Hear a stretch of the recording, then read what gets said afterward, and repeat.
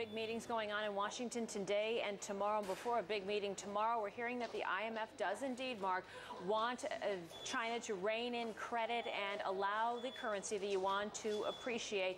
This announcement also comes after we've heard from leaders in the U.S., in Brazil, and also in India who are pushing for very much the same.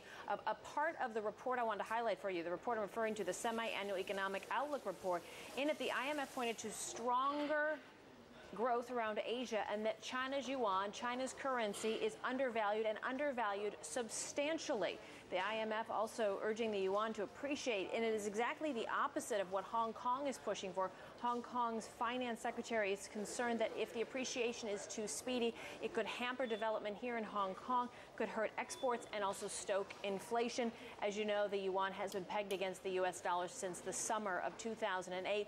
Quickly, before we wrap up, a check on the markets and how trading is going. More than halfway through the hold off on a rate hike, keeping borrowing costs at the lowest we've seen in 6 years. That is no surprise to analysts. Mark?